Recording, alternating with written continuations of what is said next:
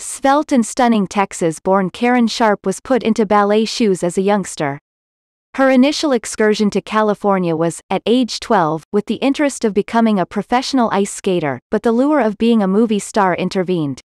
Her training as a teenager in the theater paid off and, in 1952, she appeared in Stanley Kramer's production of The Sniper, 1952, directed by Edward Dmytryk.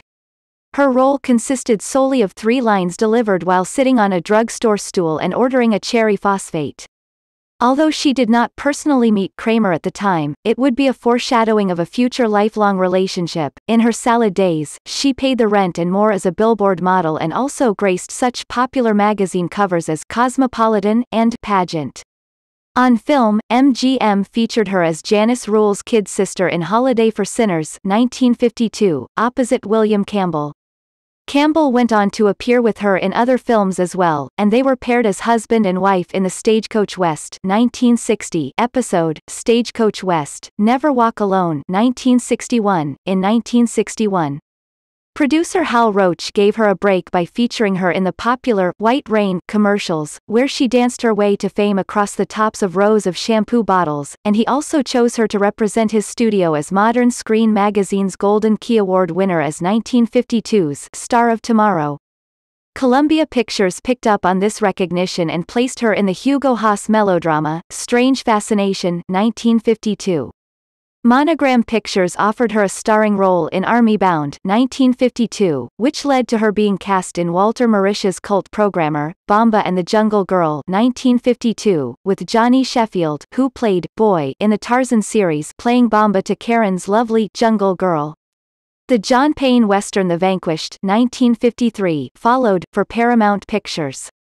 The film also starred Jan Sterling, who went on to appear with Karen in a couple of other major films and become a close friend and mentor, as well. After filming the crime drama Mexican Manhunt 1953, starring George Brent, for Allied Artists, Karen received the biggest break of her young career. Director William A. Wellman cast her in the Wayne Fellows Warner Brothers epic airline disaster film, The High and the Mighty 1954. An all-star ensemble, it featured Karen as Nell Buck, an amorous bride who allays her fears of certain death with the ecstasies of passion for new husband, Milo, played by John Smith. Karen's standout performance garnered her the 1954 Golden Globe Award for New Star of the Year. As a result, the film's star and producer, John Wayne, put her under contract to his new company, Batjack. Loaned out to Ida Lupino's company for Mad at the World 1955, Karen then co-starred in United Artists' Man with the Gun 1955 opposite Robert Mitchum.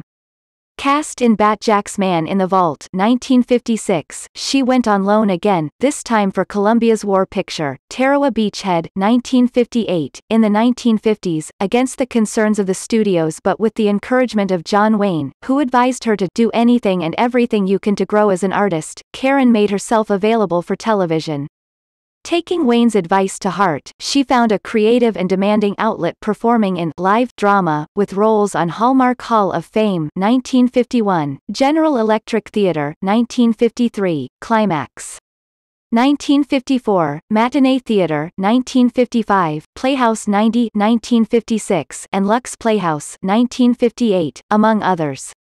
She also appeared in episodes of such classic TV shows as The Loretta Young Show 1953, Gunsmoke 1955, Perry Mason 1957, Westinghouse Desilu Playhouse 1958, 77 Sunset Strip 1958, Bonanza 1959, The Man from U.N.C.L.E. 1964, and The Wild Wild West 1965. Karen went on to co-star in Aaron Spelling's very first television series, Johnny Ringo, 1959. Following a hiatus from Hollywood, while straightening out family estate matters, Karen was cast in the pilot for I Dream of Jeannie, 1965, as Larry Hagman's fiancée and Jeannie's attractive nemesis. While waiting for the pilot to be sold, which, of course, it did, Jerry Lewis signed her to play opposite him in Paramount's The Disorderly Orderly 1964 as lovesick nurse, Julie Blair, who wins Jerry's affections in the end. It was during that filming that she met Stanley Kramer, who was directing Ship of Fools 1965 at the same time on the Paramount lot. Karen's focus was on her career, however, and a year went by before they actually started dating in January of 1966.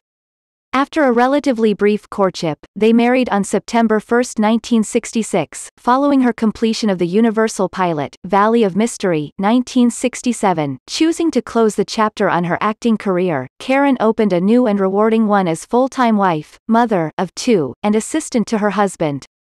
With the creation of K&K Productions, Inc., Karen established herself as a producer. Among her many successful projects is a remake of her husband's Western classic High Noon 2000, as well as the prospective Defiant One, a documentary examining Kramer's prolific career, and It's a Mad, Mad, Mad, Mad, Mad World, a big screen sequel to his It's a Mad, Mad, Mad, Mad World 1963. Kramer passed away on February 19, 2001. Since then, the ever-busy and vivacious Karen has maintained the Stanley Kramer Library.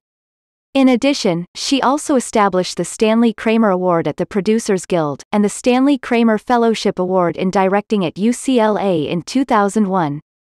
Both of these awards honor socially conscious young filmmakers.